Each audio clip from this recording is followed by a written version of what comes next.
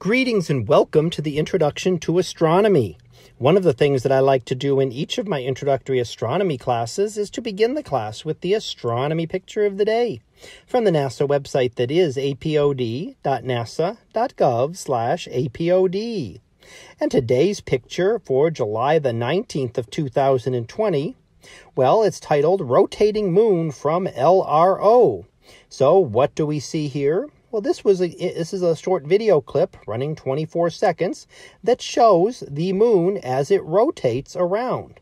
Now, this is unusual because, first of all, from us observing here from Earth, the moon rotates with exactly the same time period that it revolves around the Earth.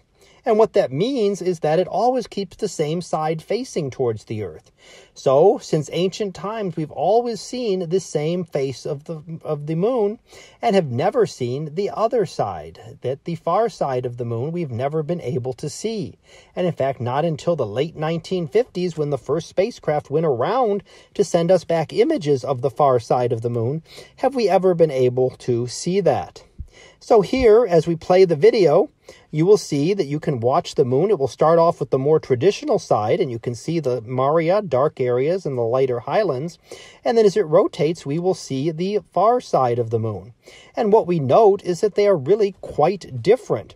We see on the near side the Maria, darker areas that have been flooded by lava. But on the far side, we do not see any of those. In fact, we see a lot more lighter areas of the moon there. So it tells us that there are two different sections to the moon, and that the moon has been more active geologically on the near side of the moon. So whether it's that because the crust is weaker there, because that constantly faces the Earth perhaps, or for some other reason. But when we look at the far side of the moon, we see a few areas that have been flooded, but not near the numbers that we see in the traditional face that we're used to seeing as the video starts. Now, the two areas we call the Maria and the highlands. The Maria are the darker areas, smoother areas, and have many fewer craters than the highlands. The number of craters that we see on an object tells us about the age, how old that object is, and how long it has been since it has been resurfaced. So the moon itself has lots of craters, meaning it's a very old surface. The Maria would be younger, but still relatively old in terms of age compared to the rest of the solar system.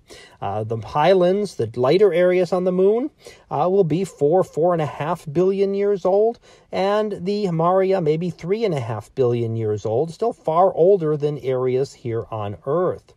So we can use the number of craters that we see on an object, whether it be the moon or the Earth, or things like Mercury, or some of the moons of the outer solar system, to really help us judge how old they are and how active those objects are, because one of the ways we remove craters is through weathering effects and geological processes.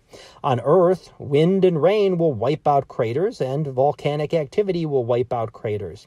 On an object like our moon, there are no such activities, so the craters will last a much longer time, as we can see in our image for today. So that was our picture of the day for July the 19th of 2020. It was titled Rotating Moon from LRO. We'll be back again tomorrow for the next picture, previewed to be Comet Tail. So we'll see what that is about tomorrow. And until then, have a great day, everyone, and I will see you in class.